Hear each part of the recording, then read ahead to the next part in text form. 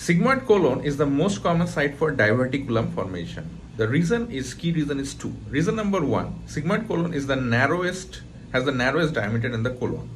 And sigmoid colon has also multiple bends. So anatomically it is the narrowest and the most twisted portion of the colon.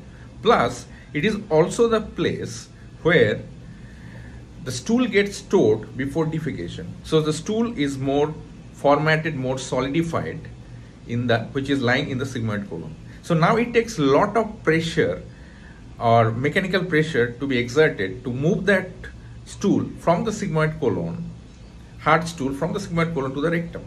Plus, sigmoid colon has narrowest diameter and it is also anatomically twisted, I told you.